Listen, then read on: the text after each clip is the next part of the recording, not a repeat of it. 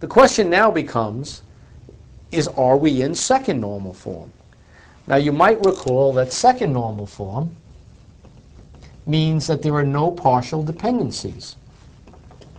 And I said to you at that time that it's difficult to understand what I mean by a partial dependency until you get an example to look at. Well, let's look at this example now. What we're talking about in a partial dependency is when we have a concatenated key, which is two pieces, is it possible that a non-keyed attribute is only dependent on one portion of it as opposed to the entire elements that were put together? Before I go on, let me explain to you really what's going on here. Suppose you had an order 100 that had three items, item A, item B, and item C. You would have one record in this file called order number 100, and you'd have three here. You'd have 100A, 100B, and 100C. The 100 representing the order number, and the letter or the item number being A, B, and C. Notice that each one is unique, so I maintain the uniqueness and the relationship. So if I wanted to find the items that are associated with all of the orders, I would go to this database and find 100. But now let's say I have order number 200, and 200 only has two items, B and R. Then I'd have 200B and 200R. Note that although I'm calling this number, I'm showing it in terms of letters because it's easy to understand. Notice now that everything is still unique, but what's also very powerful is the fact that if I wanted to search in SQL on locating all of the orders that ordered item B, I could do that. So this is truly what concatenation means. For the purposes of a primary key, we've taken these two elements and we've joined them. And that's what concatenation means, appending them. Now, what we're saying here is it possible that any one of these elements is not what they call wholly dependent. Wholly dependent meaning both parts of the key. Well, let's look at that test. We'll find some interesting things. Is item name dependent on the order and the item, or just one of them? Is it not true that the item name is dependent only on the item number? Indeed, it is true. Therefore, we could say that item name is partially dependent on the entire key. It's only dependent on this piece of it, and therefore it is a violation of second normal form. I can now determine that this database design is not in second normal form. Now let's go back to our rules. The rule says that whenever I fail a normal form, I must create a new entity. So I will indeed do that. The question again becomes, what is the primary key of that new entity? Well, the primary key, and this is another rule to remember, is always the portion of the key that caused the violation.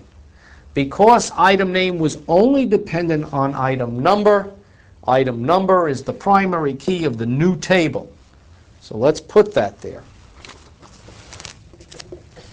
And thus, this becomes items. Now, suppose you didn't do this and create this table. If you just look at this table, look at the following integrity problem. Suppose you create a new item on January the 1st. Nobody has ordered it yet. You go down to the system people and ask them to add item Z. Well, if you look at this database design, without this entity, you cannot add item Z unless someone has ordered it. Do you see this? It's very, very important. This database design, without being in second normal form, restricts you from adding an item that hasn't been ordered, something that has tremendous amounts of integrity problem. Incidentally, if you think this has never happened or people have never violated it, think of the following issue. How would you get around this if this was the way it was designed? Well, most often people would create what is known as a dummy order. 99999, 88888. How many times have we seen the systems in which they create an order simply to get in a new item? And what does that result in? Terrible integrity problems, particularly when you're using SQL and going directly to the database as opposed to the program. Remember, I mentioned to you that whenever you violate a normal form, you have an integrity problem. And very often, you'll write programs to save you. Well, let's look at that. I created an order number 99999. I make a program change in the order entry program or reporting program, which says if the order number is 99999, ignore it. Well, that's fine until I get an SQL programmer that comes along and writes a query and goes directly to that data. Perhaps you're not with the company anymore. I've got all kinds of significant integrity problems by going around that program that you wrote, which is part of what SQL is providing me to do or allowing me to do. So that's the essence of the problem. But we're not finished here.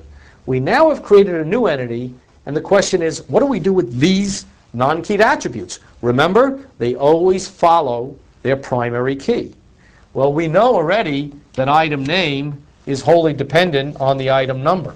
We know that. We tested it. It's what caused the failure. Item price is also dependent just on the item. But what about item quantity? Isn't it true that the quantity of the item ordered is both dependent not only on the item itself, but also the order of that item? Indeed, that is true. So be careful, because in this situation, item quantity is what they call wholly dependent. It is dependent on every part of the concatenation.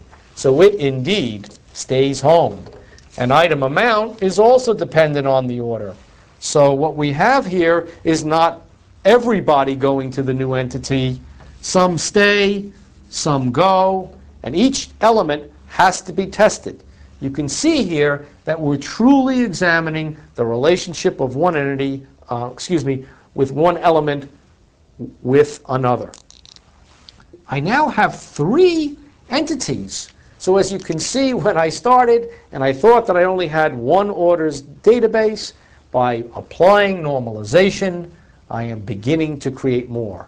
Incidentally, another name for this is decomposition. I'm really breaking down the data into multiple dimensions.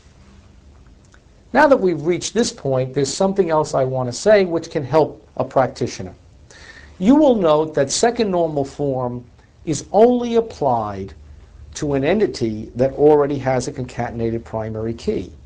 Therefore, if you have entities such as the orders, we never applied second normal form check because it didn't have a concatenation.